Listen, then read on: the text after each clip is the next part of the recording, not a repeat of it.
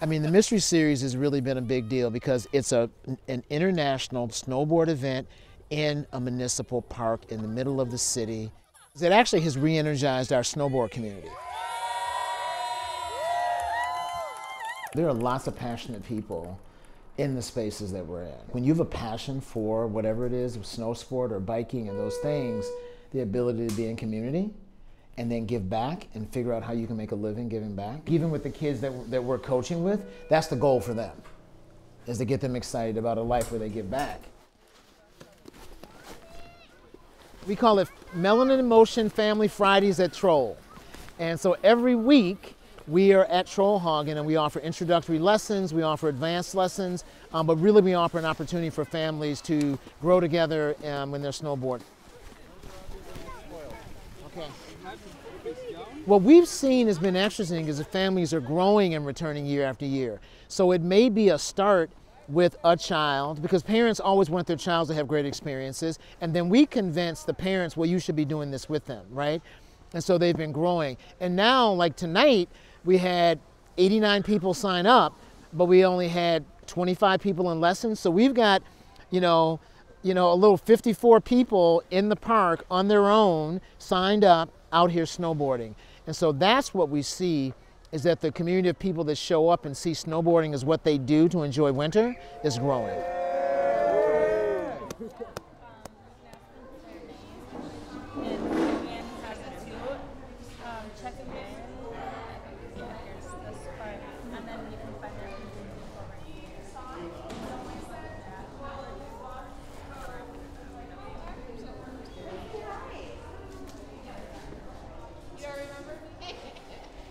We want to lose the ability to predict the race, gender, ethnicity, income, educational level of the next snowboarder that comes down that hill.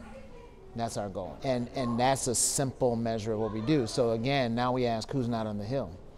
So the program is designed to attract women, attract girls, attract low to moderate income families, people of color, to this, and to the benefits for us being outdoors, us being active, and us being in community. So we have to make those benefits available to everybody. Okay. So this is my only group now. So these two. You got 1, 2, 3. You have a couple more over here. Part of it when you're starting with a new learner is like to give them the confidence. No, the universe wants you to snowboard. So let me show you the things that your instinct is going to tell you to do, and then I'm going to give you something else. And that way, they don't think that I have to be a great athlete, because the whole world, their whole lifetime has said athletes are born. And I'm saying, nope, snowboarders are made, right?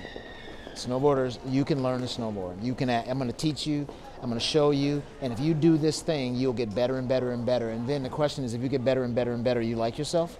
Absolutely. So that's the point, right? That it's a way you let people find a progression where they see themselves grow, and that's the trick. Building community is always the outcome, but the vehicle is snowboarding. The vehicle is, the lessons. The vehicle is learning to be a coach. But really, right, building community is always there. Melanin in Motion is really a small program inside of a very large and very successful snowboard community here in Minneapolis and St. Paul. I mean, we have some great snowboarding going on here, and great snowboarders come out of here. But even they aren't connected. And what we were able to do with Melanin in Motion, bringing the Mystery Series here, is actually reconnected those snowboarders to Theodore Wirth Park.